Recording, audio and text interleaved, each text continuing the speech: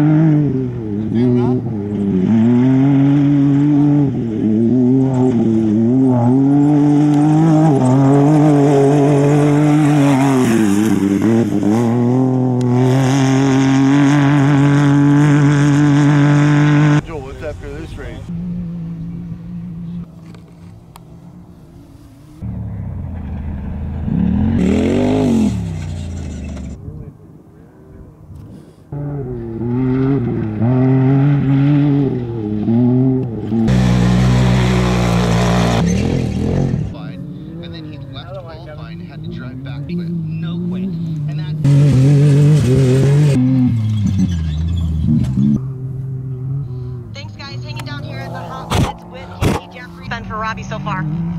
We decided last night we're to go ahead and run the race. And he said he was getting a little bit tight steering on normal pace. Well, he's done it here. See what happens in the last two. I had overheard that Robby hasn't fueled up or anything like that. Is that true? Yeah, we were going to give him 5 this last time, but heels, so we decided, or he decided not to stop. We're going to roll the dice. Seems very Robby Gordon-like. You know what? If we're going to do it, let's just go for it. Had he talked to you at all about how the first few laps have been? He didn't need to stop for fuel? I can kind of imagine it, but if you don't see it firsthand, it doesn't really have much impact. Definitely. But when you see it, that's what you guys are doing. So hats off to you guys for throwing all the money at it to get the public to see it. Well, it's not just us, it's all the race. Robby Gordon said Robby Gordon must be down with an issue.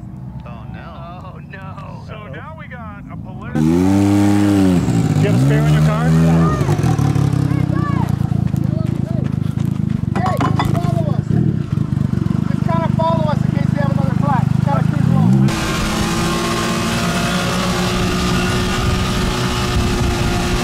I didn't want to change it. Did you know we were there? Or? Yeah.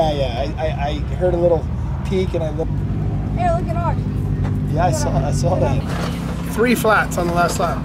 3. When I went by you guys, I had like a 27-inch Polaris tire.